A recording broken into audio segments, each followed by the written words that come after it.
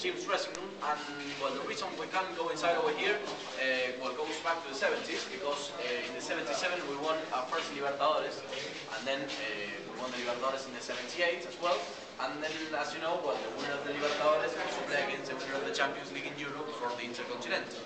Well, we went to play the Intercontinental, and we won it against Borussia of Germany, and then when we came back, we won the Libertadores again. So, no, actually we didn't win that one.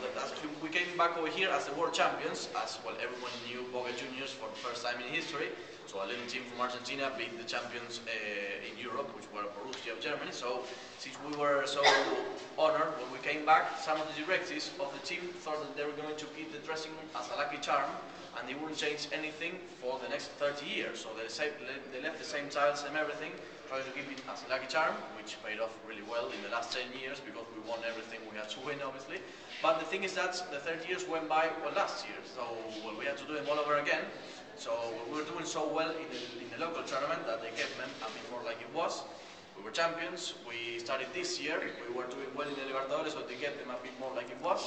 And well, now we lost in the Libertadores and lost in the local tournament, so they're doing them all again, see if it changes our luck. And that's the reason we can go inside for this remodelation that's been hanging around for the 30 years. Okay?